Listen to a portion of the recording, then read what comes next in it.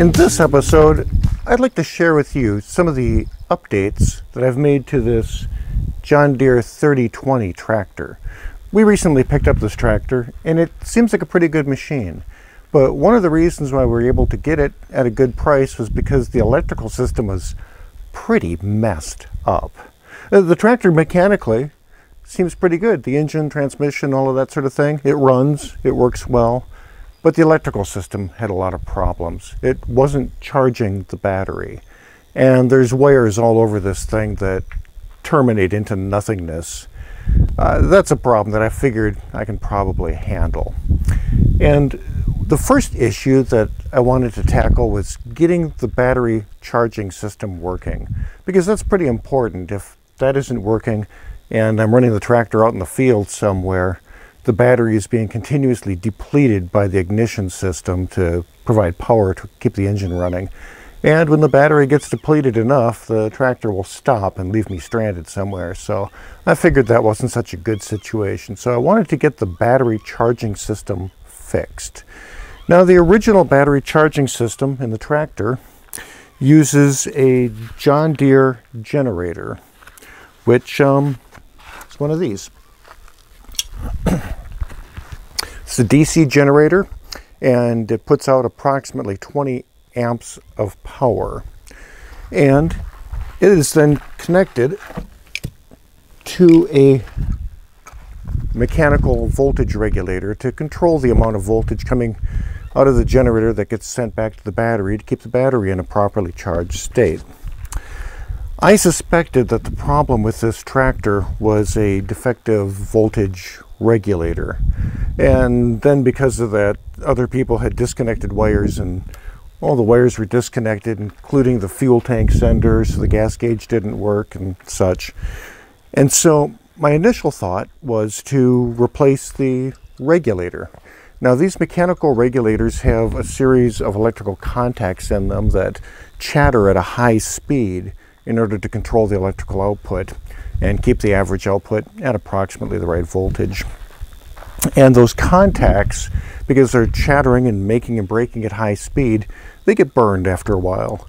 And you could probably go in here and clean up the contacts, file them down a little bit, and get the thing operating again.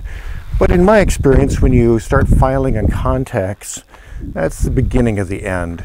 And chances are you'll probably be back in there in 6 months having to redo that job, because once you start filing the contacts, their longevity just doesn't seem so great. So the next solution would be to replace this regulator unit. And this is about a $75 part. But I decided not to do that. I decided instead to put in an automotive alternator. And it was, to me, a no-brainer solution, because the automotive alternator has a built-in regulator, which is solid state and doesn't have those issues with contacts, and it regulates power much better than those old mechanical regulators do. Also, an automotive alternator is capable of putting out a lot more power than the old John Deere generator unit. The typical alternator that is suggested for this application is a AC Delco 10 SI, which puts out about 60 amps of power, as opposed to the 20 that the John Deere generator can put out.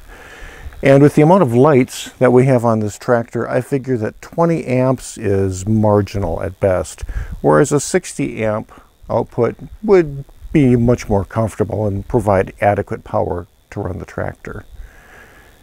However, I decided not to use the 10 SI alternator that's recommended by so many, and instead use a AC Delco CS130.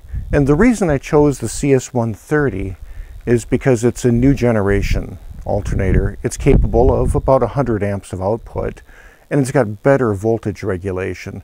So when you idle down the tractor at low RPMs, the alternator is more likely to be able to put out consistent power. Whereas some of the older alternators, you had to get the throttle up just a little bit to get the engine moving fast enough so the regulator inside of the alternator could kick in and provide stable power. So I put in a CS130, which is mechanically a very similar package to the 10SI, and it should bolt up into the same mounting locations. And actually the depth is a little tiny bit shorter.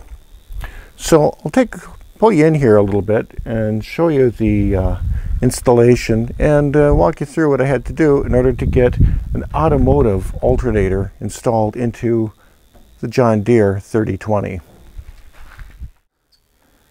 Okay, so here is the CS130 alternator mounted up, and it's probably a little bit hard to see in the video here, but I had to acquire a new bracket to mount the alternator to the engine. And the old bracket that mounted the generator just wasn't mechanically the right size for the alternator. And unfortunately, the bracket that I had acquired would not allow me to move this alternator forward enough to get proper straight belt alignment, which is pretty critical if you don't want to burn up belts. So what I had to do was do some grinding and cutting on the bracket to make the slots a little bit longer so I could slide it more forward and back, actually more forward, to get that belt to line up. And even after doing as much grinding as I could, I still couldn't get enough forward motion. So I ended up grinding down the tab on the alternator a significant amount so I could slide this whole mechanism forward and get proper belt alignment. And so that was a little bit of effort there to get that lined up. The other thing to be aware of on this tractor is that the belt from the alternator goes down to the engine pulley, and between there is a shaft that operates the front hydraulic pump. And the front shaft and the back shaft meet up with a coupler that wraps around the two of them. And there's two bolts that you have to remove, one on the top, one on the bottom, and you can separate that coupler, and then those two shafts can be rotated a bit to allow the belt to move through those things to replace the belt.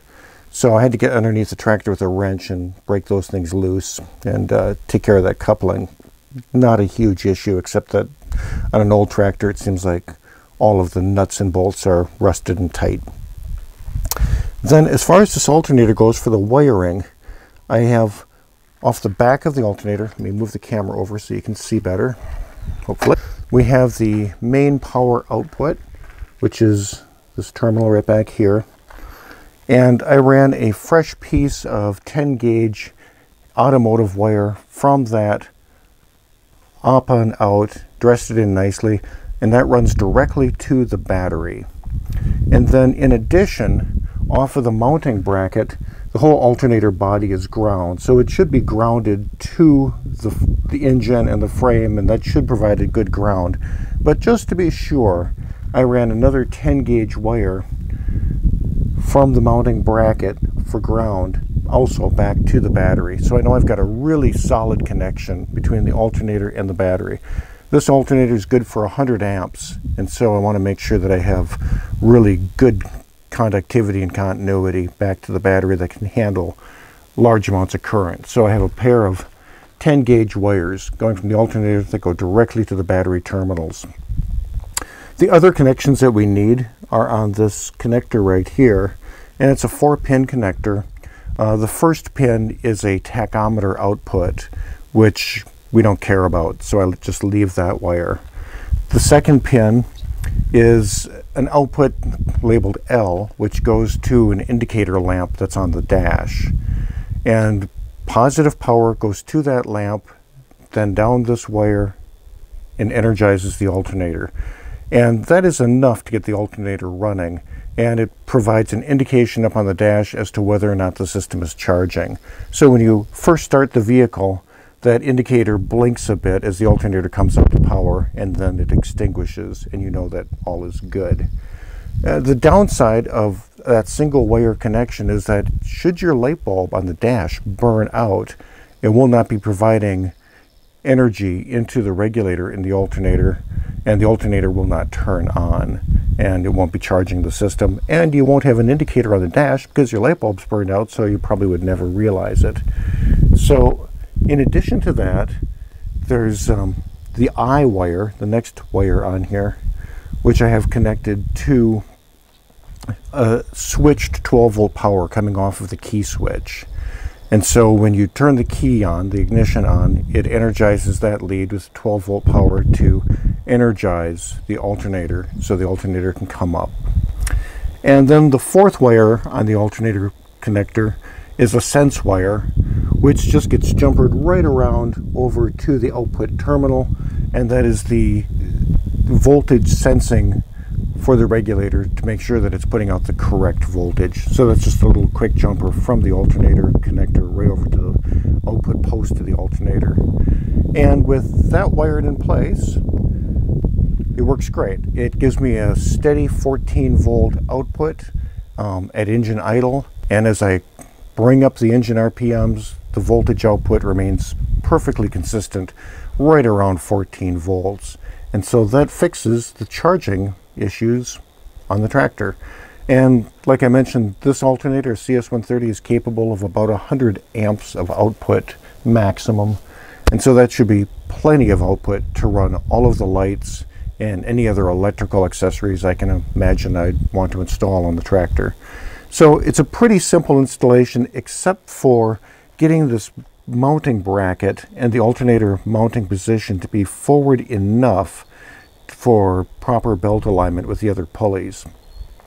So the next adventure with the tractor is getting the lights working, and we'll cover that in the next video.